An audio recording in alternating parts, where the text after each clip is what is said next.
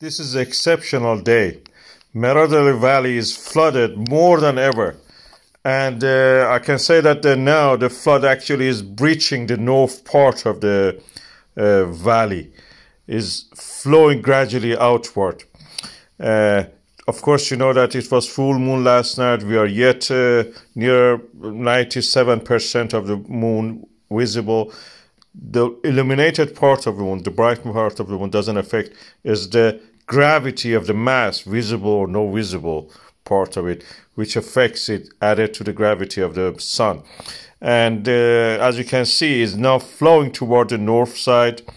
This is the easiest route it can take. The outline of the valley is here. Easiest, fastest is toward the north, then toward the south, which is toward the ocean and the road. And then facing forward is that's actually the most difficult, is a fault line there.